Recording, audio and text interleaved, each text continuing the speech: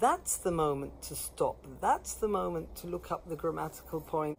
Hi, is it important to learn all the grammar and the vocabulary first when you learn a language and then start speaking? Or is there a better way to learn a language, a better way to learn English? How did you start learning English? This is Susan Broder from Speak Languages and Travel the World, here to help you improve your English with minimum effort and maximum benefits. Now, today I'd like to talk to you about the importance of learning English grammar and vocabulary in context. This is really for learning any language. Most people traditionally start learning a language with a textbook where you start learning the grammar from the beginning and then you progress in difficulty until you reach the so-called end. In reality, there isn't an end because you never stop learning, but let's say that you can say you've spanned all the grammar and that you know your grammar. So that's the traditional way of learning it, and I imagine that most of you also started learning your foreign languages in this way. But is this really the best way to learn a language? Think back, think of children. Children don't know the grammar when they're learning a language. They just imitate their parents, and as they're imitating their parents will gradually correct them. So actually, they're not learning, the simple present, the present perfect, the simple past, and so on. They're just picking up the language as they're going along. They're learning the language in context. And that's why I'd like to explain to you the importance of not starting from the beginning and learning all the grammar traditionally. Most people I know who followed that route, they learned for years and years and never really picked up the language, or they knew their grammar perfectly but couldn't then take the step to speaking, and very often they had problems understanding. So in my opinion, that is not the correct way to go about learning a language, but the correct way is to do it the way children do it. Learn it in context. Now you'll ask me, why shouldn't you learn the grammar first? Well, I'm also speaking from experience. Out of necessity, I found myself having to learn Spanish. It was unexpected, it was necessary, and therefore I didn't have time to study it. I picked up some cassettes from my sister-in-law, put them into the car. In those days we had audio cassettes, no digital materials, and I didn't even have time to look at the texts. I didn't borrow the actual books, I just borrowed the cassettes, and as a language teacher I tried to deduce what I was learning and in which order I was learning it. I already knew Italian, and there's not such a huge difference between Italian and Spanish, so I sort of understood which way the cassettes were leading me, and I started to pick up Spanish gradually. I was self-taught, very basic Spanish at the beginning. Then I picked up some of my grandmother's old Spanish books and started learning Spanish from her books. Nobody corrected it, and so I had really no way of knowing whether what I was learning was correct, but I felt I was making progress. I was confident that I could communicate sufficiently, and so the few times I initially went to Spain on this minimal knowledge, I realized I could communicate and I could understand quite well. So I was really proud of myself. But I really didn't know the grammar very well, and I just threw myself out there. I allowed myself to say anything stupid. It didn't really matter because I didn't know exactly what was right and what was wrong. So I was just happy when I could communicate and when people could understand me. And so that made me joyful, and I was able to communicate. I was fully aware I was making mistakes, and that wasn't a problem because I communicated my ideas, I solved my problems, and that was the most important thing. Now, what happened later on? Later on, I started learning it a bit more seriously. I started following courses. I started becoming more conscious of grammar structures. Meanwhile, my daughter started studying it at school as well. Now, she had much more time than me, and she was doing it more intensively. And a couple of years later, I realized that her Spanish was way above my level. She had such an excellent pronunciation. And suddenly I started feeling shy, and I didn't dare speak Spanish in front of her when we went out together, because her Spanish was so amazingly close to native Spanish, whilst mine was just so foreign. I really felt embarrassed, and I started feeling blocked. This is exactly what happens. The more grammar you learn, the more conscious you become of your mistakes, the more you will not dare to open your mouth, because you know you're saying something stupid, something wrong.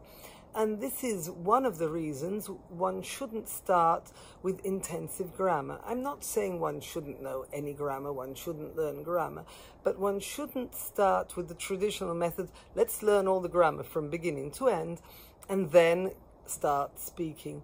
No, because you won't start speaking, because you'll be so conscious of what your mistakes are that you'll be embarrassed and you won't dare, and you'll feel judged. So you must allow yourself to experiment, and knowing too much has exactly the opposite effect. It blocks you, and that's what we have to avoid. Now, babies, they'll blatter with their mouths, they'll experiment, and it'll be funny, and we all laugh when it sounds funny, and that's not a problem. But as soon as we become more conscious, we'll be embarrassed. So the first step is to learn grammar as you go along and learn it in context. Also, because learning only grammar is terribly boring, you'll lose the motivation to learn the language before you've ever started. That would be really a pity, because language learning has so much more to it than just learning the language. You manage to get behind the scenes and get to know the people better when you learn their language. So language learning is not just communication, but picking up the nuances of local life. So how can you easily learn English or another language in context? Well, the two best methods are reading and listening. Reading and listening, both of them, will give you exposure to the sentence patterns, to the sentence structure, and you'll pick it up naturally. You'll pick up the grammar naturally as well, and the vocabulary. Now, you'll expose yourself to so much that after a while everything will fall into place, because you'll hear these sentence patterns repeated quite regularly in different contexts, and this will make it just sound right, and you'll be able to learn chunks and then reproduce these chunks. So it's really, really important to expose yourself to a lot of language. Probably at the beginning, the best is to take audiobooks, because you can read but also listen at the same time, which is particularly important to make sure you get your pronunciation right from the beginning, and don't find a word like looked and read it looked, because you'll be picking up wrong pronunciation. But if you hear the reader in the audiobook say looked, you can then learn looked, and when you read it many, many times and you see looked, and you hear looked, you'll know that you have to pronounce it in that way. So this is very important for sentence structure, grammatical structure, sentence patterns and vocabulary, also for phrasal verbs, for idioms, collocations, fixed phrases. All these will be learnt just from reading and listening at the same time. So gradually your brain will get used to it, and it'll be quite natural, and you'll pick up the grammar naturally. On top of that, when I read something with a student, they'll query it. They'll say, well, why do you say it in this way? That's the moment to stop. That's the moment to look up the grammatical point and find out why on earth they said it in a particular way, or they used this particular tense. That's where you check it, you read it up, you find out why. You can then do a few exercises. There are lots of exercises in grammar books with the key or online, and you can practice that grammar point, but it'll make much more sense to you if you practice that grammar point in that context, rather than just blindly doing all the grammar from A to Z, which is boring and really makes no sense. Reading and listening to audiobooks, or subsequently interviews and podcasts, these will all teach you the grammar naturally, and you won't have to think of the rule when you're talking that the frequency adverb goes before the verb after the verb to be. That's something that you learn automatically in a grammar book, but you'll just pick it up naturally because you'll have heard it so many times.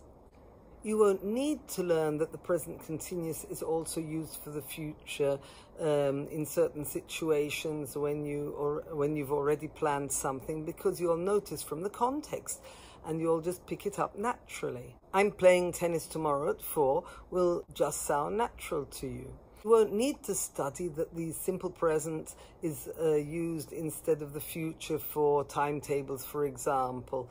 The train leaves at 4 o'clock. It'll sound natural.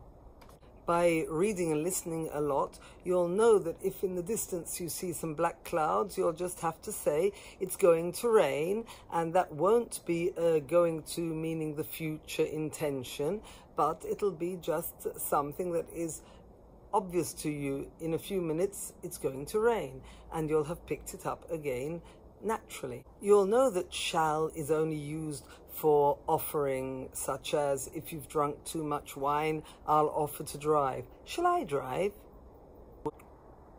You'll automatically pick up that the present perfect is used with certain signal words such as ever, never, whilst the simple past is used with other signal words such as yesterday or ago. It'll be all naturally picked up from the context that you're reading. You'll pick up all this grammar and consequently also vocabulary just from this constant exposure. So I really recommend that when one starts learning a language, you try and expose yourself as much as possible to the language through audio, through video, through reading, and maybe also songs. Because listening and reading to sentence patterns 1,000 times will just make them sound natural to you, and you'll be able to express yourself without feeling blocked about the grammar. I have students who will speak to me and they'll stop mid-sentence and say, ah yes, that's the continuous tense. But you don't do that with your own language, so why should you do it with a foreign language? You just speak. You don't think about the grammatical structures of your own language whilst you're speaking. It just flows out naturally. And that's something that we have to create or recreate with the foreign language you're learning. On top of it, you'll be able to pick up a lot of fixed expressions from these dialogues, these audio books that you're reading. For example, on the other hand, all of a sudden, he's a pain in the neck. These are all fixed expressions that you would pick up naturally from texts that you're reading or hearing. You'll also pick up collocations such as it's a golden opportunity or fast food. You know that fast food is a natural collocation, and you won't say quick food. Or you'll say, I'm going to have a quick shower. You won't say, I'm going to have a fast shower. So that's the problem with learning vocabulary individually. It's no point learning the adjective fast and then the noun shower and saying, I'm going to have a fast shower, putting them together, because we don't say that. We say, I'm going to have a quick shower. And that's why when you expose yourself to natural language, you'll pick it up naturally without even needing to study the individual words, because you'll just learn the chunk altogether. You'll also pick up phrasal verbs, such as hold on, meaning wait a moment, or let's zoom in, meaning let's focus on this, or watch out, which means be careful. These are all expressions that you'll learn naturally without having to memorize them. Also because memorizing means you have to recall them from deep in the back of your memory, and also many people will translate. You'll avoid having to translate. You'll not have to dig around in your brain so much from your native language to the translation in the language you're studying, probably English in this case. You'll just have it come out naturally. If you're walking along the road and you see a car coming too close to a bicycle, you can tell the bike rider, watch out, and you won't have to think, okay, so in my language you say it like this, therefore I have to translate it. By that time they've knocked the poor guy off his bicycle. It has to come out naturally. So what can you do to help yourself learn the language in context? I would say that the most important thing is to choose something which really interests you. It could not necessarily be a book. It could also be a recipe if you're into cooking. Why not choose a recipe? Maybe also with a video explanation so you can hear the pronunciation, which is important.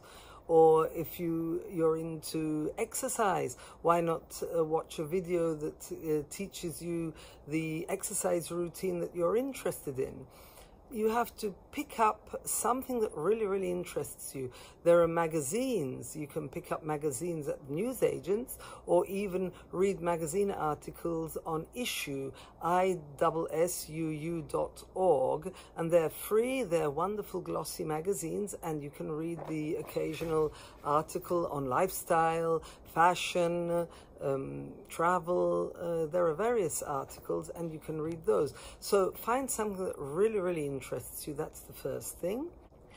When you're reading it, make a note of the phrasal verb, the collocation, the expression that you find interesting. And then, I'd like to teach you something particular. There is a very nice website called playphrase.me. You can take the expression, for example, carry on to mean continue, and you can put this expression, type it in to playphrase me, and it'll give you a lot of film clips which pronounce this expression that you've written down, and you'll have American, Australian, all the different accents, faster, slower, female, male, and in each sentence they'll pronounce it, so you can hear it, read it, so you'll get used to this expression. But you can also stop it and repeat it with the same flowing intonation. And then, if I were you, I would also copy a couple of sentences that interest you and make a note of them so that you can repeat them on your own. So this is a way of intensifying the exposure to the particular expression that you're interested in. And if you hear it in 25 different film clips, you'll really start fixing it into your mind, and you'll get used to all the different pronunciations as well. It's very good also for your listening comprehension if you get used to doing this, because there's a lot of connected speech in these film clips too. So I would then transpose the 4 or 5 sentences that you've decided you like to learn with the expression you typed in. For example, carry on studying, carry on cooking, let's carry on to the next destination, and so on. And then put that on your dashboard in the car or on the mirror in the bathroom. Before you hop into the shower, look at them and then repeat them to yourself out loud in the shower. So again, you're fixing them by repeating them. So they shouldn't be too long actually, because you do have to remember them. And these are all strategies to fix the expressions in your mind.